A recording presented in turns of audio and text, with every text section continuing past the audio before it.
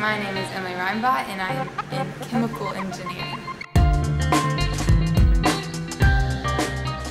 I love math and I love chemistry, and I really want to make big changes like in the technical world and just like worldwide, and so I thought chemical engineering will be awesome. I had no idea what it was, I just knew that I was math and chemistry and I'd be making things, so that's why I chose engineering. With engineering, it gives you a deeper understanding of what's going on. It's not just, this is what it is and I'll tell you why it works. It's, let me make it better, you know. For example, a mechanic, you will go in and you'll fix something. You'll say, this is wrong, let me fix it. With an engineer, you'll go in and say, it works fine, but it's not efficient. Let me tell you what I think would work better. So it's very much more developing your own ideas and, like I said before, being sort of independent of what's already there. I really wish that there was a whole thing on what you can do with engineering. I saw this sheet today, it's 101 things you can do with engineering.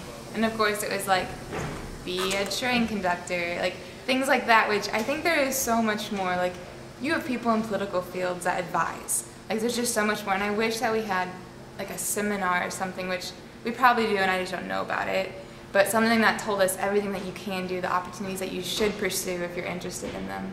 It'd be really helpful. I came in wanting to work with alternate energy, and it kind of seems to be a pattern. I've changed my mind. You do get to change your mind so much. If you get a degree in any kind of engineering, you go get a job. You're like, oh, I really hate this. This is awful. Well, you can go get an MBA, or you can even just find a different company to work for. So there's just so much room for change, and I think that to be happy, you have to try out a lot of different things.